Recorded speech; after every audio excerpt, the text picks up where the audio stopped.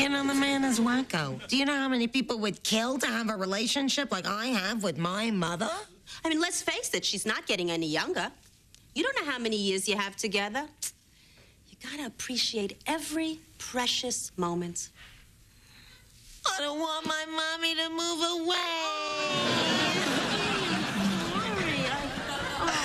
I'm good, my antidepressant. They're mine. Oh, please, would you stop? Yeah. Just because your friend's getting married and you're not? You know, you don't exactly make tons of money. You should be happy you don't have a wife to support. And on that note... Oh, poor Niles. Always a best man, never a man. Hey, what do you think will be the hardest part? Watching your friend kiss the bride or starting every sentence with, "No, I don't have a date"?